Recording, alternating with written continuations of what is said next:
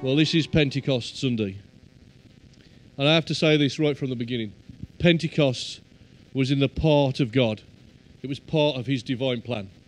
Just as much as the cross, the resurrection, his ascending into heaven was part of what he had got on his heart for this world, Pentecost was another step, another part of what his greater plan was, and still is. Because God has not run out of ideas. This world might have run out of ideas, but our God has not run out of ideas. And that's why greater things are yet to come. We are waiting for the coming of Jesus and all that he's going to do. But there's some stuff to be done before then. And right in the book of Joel, which is obviously a key verse on Pentecost Sunday, Joel 2, just 28 to 32, I'll read down. Joel, the Old Testament prophet, even before all of this has happened, before the church has even been thought of, before Jesus has ever been born, prophesies these words. Afterwards, I will pour out my spirit on all peoples. Your sons and your daughters will prophesy. Your old men will dream dreams. Your young men will see visions. Even on my servants, both men and women, I will pour out my spirit in those days. I will show wonders in the heavens and on the earth, and blood and fire and billows of smoke. The sun will be turned to darkness and the moon to blood before the coming of the great and dreadful day of the Lord. And anyone who calls on the name of the Lord will be saved. Thank God we're living in that time. For on Mount Zion and in Jerusalem there will be deliverance, as the Lord says, even among the survivors who the Lord calls. But then Joel prophesies it, and then John the Baptist comes, doesn't he, to make a way for Jesus to come.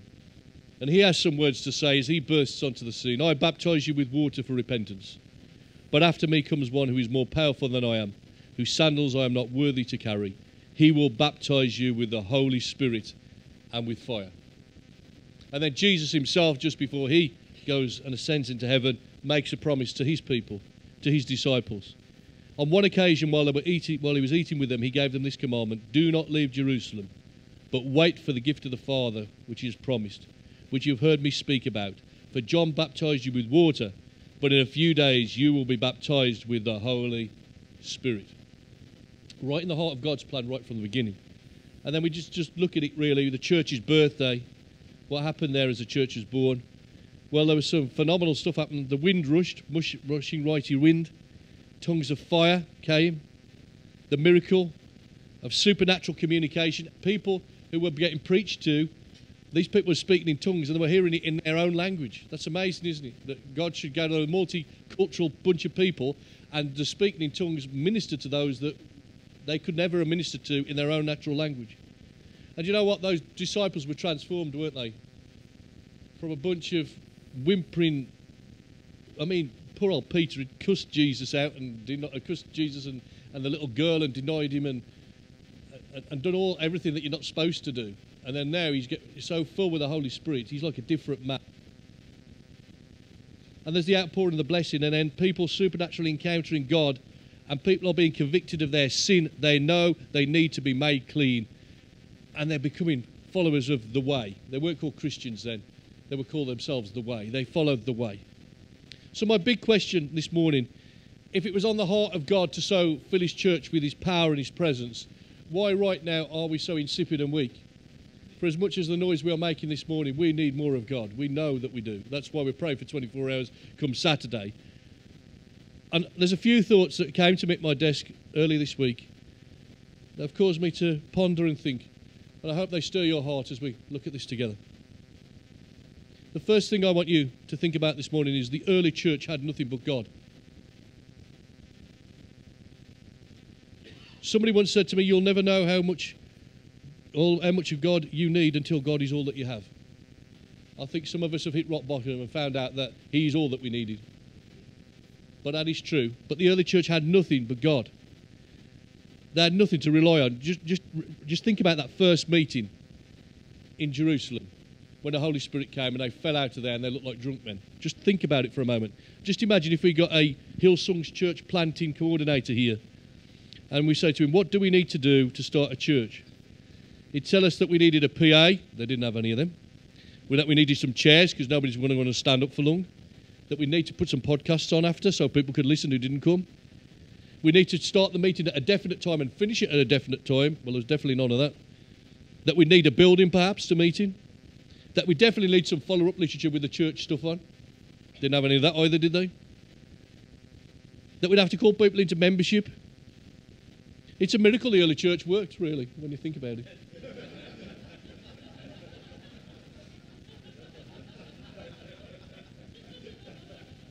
But all God's got, that's all we need. You know what? We need His presence, don't we? We need His power. So what, you can have all your tick list. When God shows up, 3,000 people get saved in a day. That's what we want. All they had was the gospel that Jesus had taught them. That's all they had. They didn't have much else. I'm sure they had some understanding of the Old Testament, as many of the Jewish lads did and were brought up. But actually, they'd spent 3.5 years with Jesus, and they'd seen Him heal the sick and raise the dead. And He told them to wait for the touch of the Holy Spirit. And all they did was carry on the mission that God had commissioned them to do. God was all that they had. And I want to suggest to you this morning, sometimes we have made other things a greater priority than having the presence of God. We need His presence in our church. Because the rest of it is semantics. It is, honestly. We've seen more people saved this last couple of weeks outside of church than inside of church. Because it's not about having a church building, it's about being the church, isn't it? Into our community and where we are. Which is amazing. The second thing I want you to think about this morning is not only was God all that they had, is that the early church hadn't invented any rules to control things. Church leaders and denominations have created a whole set of rules that Jesus never intended. You know, the scripture says that Jesus came to fulfill the law, not to do away with it. He fulfilled it in its entirety. And when I'm not talking about doing away with morality here. Of course, there is moral standards from God's word that we uphold and we hold to be true and we trust in. I'm not talking about that. But let me just give you a few thoughts here that really struck me very deeply over the week. Membership to the early church was not about carrying a card. It was about carrying a cross. Wasn't it? I belong to the Baptist Union. I belong to the Methodist Church. Good on you. I'm putting a cross on my back and I'm doing what Jesus asked me to do, which is go follow Him daily. What's the most important? I've been listening to, some of you may have heard some of the Arthur Blessed stuff. The guy who pulled the cross off the wall in his nightclub and has walked some 44,000 miles on foot and leading countless people to Christ. And it has just captivated my imagination again this week. The cross is all that we need. Take up the cross and follow Him. You don't need the card, you just need the cross. They didn't have time enough to print cards in the early church, did they? They wouldn't have been able to keep up with it. Oh, well, we need a membership roll. Good luck with that then when 3,000 people got saved one day and then 5,000 people another day and you don't even know where they came from. And some of them came from other countries.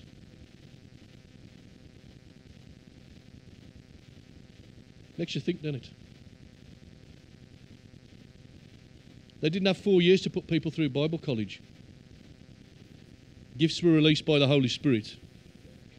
And they got licensed by the Holy Ghost to preach, not by the Baptist Union or the Assemblies of God Conference. Strange, isn't it, you know? I think William Booth would have agreed with these early Christians. You know what William Booth said? He said, most Christians would like to send their recruits to Bible college for at least 5 years. I'd just like to send them to hell for 5 minutes. They would do more than anything else to prepare them for a lifetime of compassionate ministry. These boys were in hell. The Roman authorities were on their backs. The fight was on. I said to Flutie, you know, giving his testimony on next Sunday night, this is the biggest fight you're going to ever have. Because we're now fighting for souls, not for money. And we need to just bear these things in mind. You know, this is the early church. Didn't have time. Well, yeah, well, so-and-so looks like he's a good lad. We'll send him off to college. Maybe he can preach in 3 years' time when he's ready. They didn't have time for that. But the Holy Spirit can do in people in a moment what we could take a lifetime to try and squeeze into people. You know, people come out of college more confused, some of them, than they went in there. And I'm not decrying education. We believe in education. But the more educated the church has become, I tell you what, the less powerful it's become. The seminaries are filled with people who've got a lot up in their head, but not a lot in their heart. We need some passionate preachers again. I'm not saying that we shouldn't know the truth. Of course we should. There's room for both, but we need passionate preachers. In the early church, baptism was not a thing that required a course and 6 months to see if you'd been good enough to be a member. It happened immediately as a confession of your salvation.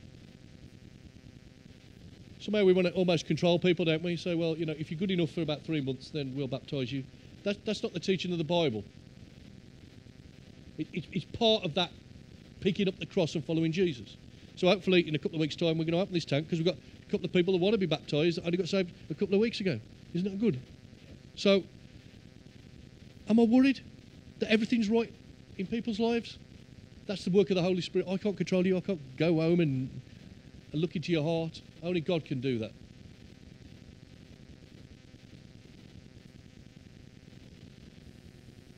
Communion didn't require membership. It declared in itself and of itself, I belong. They met with each other daily, breaking bread, because they wanted to be with each other, because they, by doing that, declared, we are part of this. And that's why I'm not overly fond on card carrying membership of any church. If you will come on a Sunday morning and break bread with us, for me that's enough to say, look, we're part of this, and we want to be part of this family.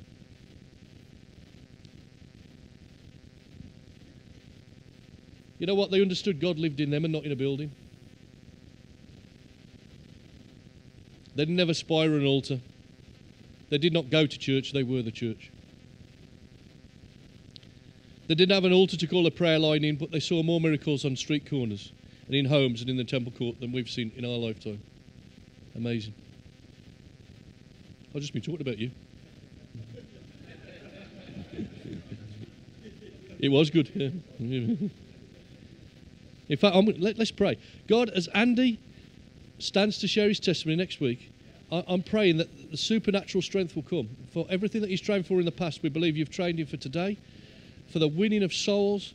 Lord Jesus, this is not a sideshow that we're putting on, but we want men and women, boys and girls, men in particular, to come to faith in Jesus. And Lord, I just pray you strengthen him.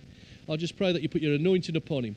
And that this week, Lord Jesus, that you'll be around and about him. And as he just talks about the wonderful things that you have done, that, Lord Jesus, you'll change men's hearts and women's hearts in this place in Jesus' name. Amen. I'll teach you to come late, won't he?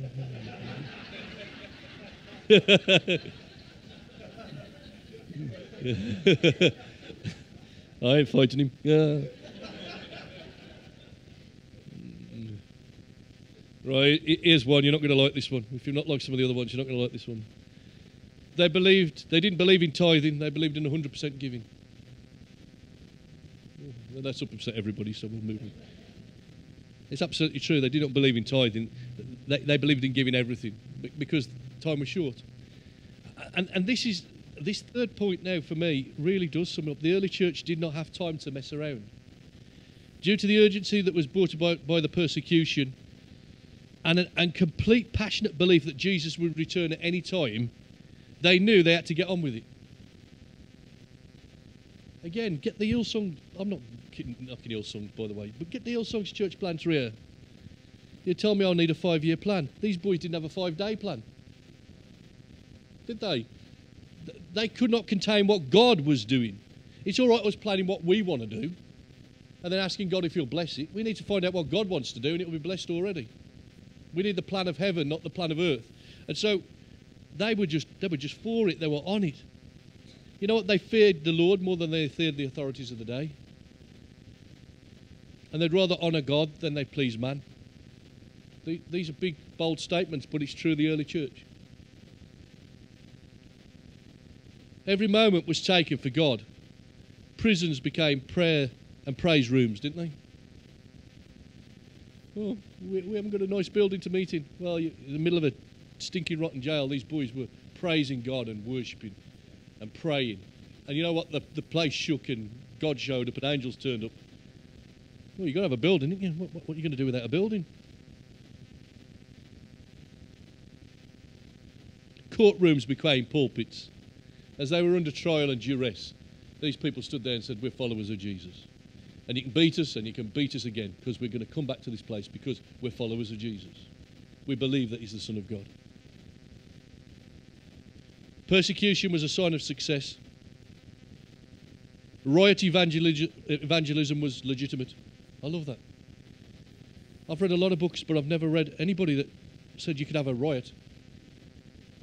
They caused a riot, these boys. When they started messing with the occult and kicking out the people that were messing with demons and all that trade, there was a riot in the city, wasn't there? And many people came to faith. Riot evangelism was in the Bible. That's more like your sort of evangelism, isn't it? Riot evangelism. Never heard of it in my life. It's in the Bible. These boys shook the place. So committed to the cause. The law of God counted more than the law of the land. That's a big one. Church leaders prayed and preached. They didn't do endless counselling, attend endless meetings, and attend their ministers' prayer breakfasts, otherwise known as gossip centres. Believe what you want, I've been to them. So I've been once. Here you go. Sin was not swept under the carpet, it was always dealt with. That's a huge one. There are churches that have closed down right across our nation and across this world because of sin that has not been dealt with. We need to run to God for judgment, not run from him. And things need to be put right in the house of God. Judgment, the scripture says, begins at the house of God. Their lives were totally committed to the Great Commission and world evangelisation. And the fourth one, I will confess, I got off the internet, okay? But it was good, because I was looking for some ideas. I wasn't looking for a sermon, I was looking for some ideas. But I came across a church historian, Rodney Stark, who wrote a book called The Rise of Christianity. And he says this: church historians, apart from noting the fact of the passionate evangelism driven by the Spirit-filled life, notice three major things about the early church. And he says this: it became the greatest movement on the planet that has ever been seen. First was this: the early church took care of the sick and the poor. They estimate that 95% of all the money that was taken in the early church was spent on the sick and the poor, not on themselves. Now, there's a huge challenge in itself, isn't it? All the women can shout amen in a minute. The early church honoured women and endowed them with dignity that they'd never had before. There's no room for sexism in the church, or ageism, or anything else. We're those that love what God has created, and we need men and women of God to serve together. The early church movement, the third point, was multi-ethnical, a local church movement. Wherever the gospel was, it was countercultural. So it didn't matter. Even on Mars Hill, arrayed with all of those idols, the gospel counted in every single area.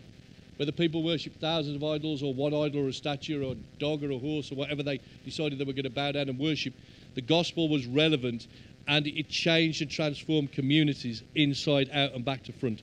That's why I continue to pray that we'll be a multi-ethnical, multinational community here. I believe there's people in other countries that are still yet to come to be part of this house of prayer. And we believe it. These are the things that turn the world upside down. So having said all of that, where does that leave us this morning? I suggest it leaves us on our knees, asking God to reprioritise our lives and our church so that we might be filled with the Holy Spirit and have a fresh revelation of what church is all about, that we might, again, be world changers. And that's my message this morning. It's a simple one, isn't it? Somehow, we have lost God's best. Whether it's been because, you know, a lot of us have been bought, well, a lot of us have been saved through denominational structures that are only a couple of 100 years old. There's lots of bells and whistles been added that really the Bible never added. I just want to get back to what it's all about, the core of the gospel. You know, the real deal, where you preach about Jesus and his cross and his blood, and people, you know, give their lives to the Lord. It's not about putting up their hand. It's about saying, I'll take that cross, I want to be baptised, let me follow Jesus. People who really get born again, you know, have a hunger for the Bible. People who get really born again have got a conviction of their sin. Some of that other stuff is just persuading people to join the Christian lifestyle. That's not being saved, is it? And I fear that somehow, over our generation, there's been a whole lot of that. Church is filled with people who have got Christianity but really didn't get Christ. You know. So I want us to pray, and we're going to sing a song, and we're going to come around the communion table. And I'm going to say, God, would you fill us afresh? Will you fill us afresh? We've got 24 hours come Saturday to pray God would pour out His Spirit, but I'd like to do that now. And even before we get to Saturday, that God would revisit our church. Let's stand. Would you stand with me?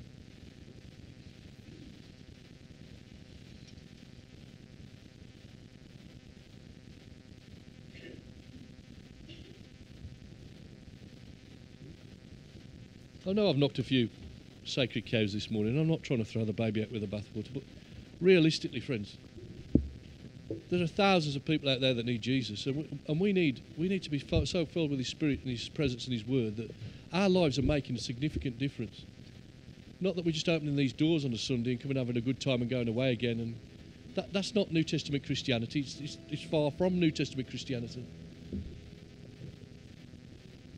Father, this morning, Lord, I just pray over our fellowship here, and not just for us, but for every church that stands in this area to preach the gospel, and opens the Bible and prays and honours your name and honours your word. Lord, would you send your fire today? Would you fill us afresh with your Holy Spirit? Would you bring us into a place of just that heart open towards you again? Lord, forgive us for the times when our minds have been so closed that it's caused our hearts to be closed as well, that we've written off things spiritually because our minds have been so closed up with rules and regulations made by men and not made by God. And so, Lord, I'm asking you this morning to wipe our minds clean, renew our minds, we pray, and fill us again with your Holy Spirit today. In Jesus' name.